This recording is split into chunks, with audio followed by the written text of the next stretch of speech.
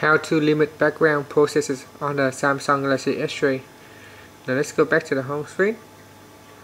Then go into settings.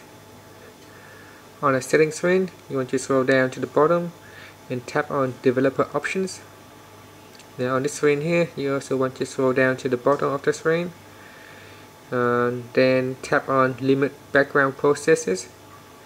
Now when the next dialog pops up, you can change the standard limits to no background processes, to at most 1 process or 2 processes, 3 processes, and up to at most 4 processes. So select one of the appropriate options. So if I want to, let's go back to the standard limits. Then the standard limit has been selected. Now press on the home key to go back to the home screen.